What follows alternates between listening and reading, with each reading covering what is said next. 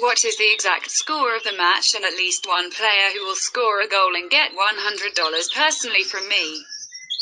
Leave the answers in the comments. Subscribing to the channel and liking the video are also required. We register by reference in the attached comment. Enter the promotional code. We get an advance rate on your account. The Edmonton Oilers look to tie the series with the Chicago Blackhawks when the two meet on Friday in Game 4 of their best-of-5 qualifying series. The Oilers were defeated by the Blackhawks 4-3 on Wednesday in Game 3. Leon Draisaitl scored 2 goals for Edmonton and Connor McDavid scored 1 in the loss. Mikko Koskinen made 21 saves in net for the Oilers.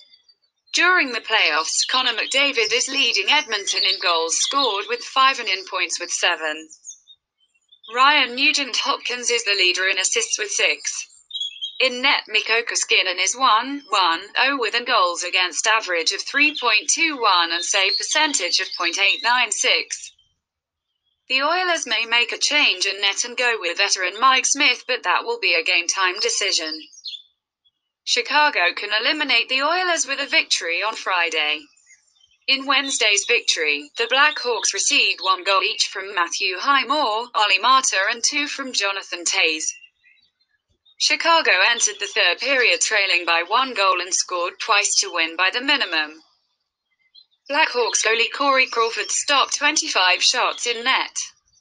During the playoffs, Jonathan Toews is leading the Blackhawks in goals scored with 4 and points with 5. Center Kirby Dach is the leader in assists with 4. In net, Corey Crawford is 2-1-0 with a goals against average of 4.33 and a save percentage of .859. Final score prediction: Edmonton Oilers win, but our best play is over 5-2.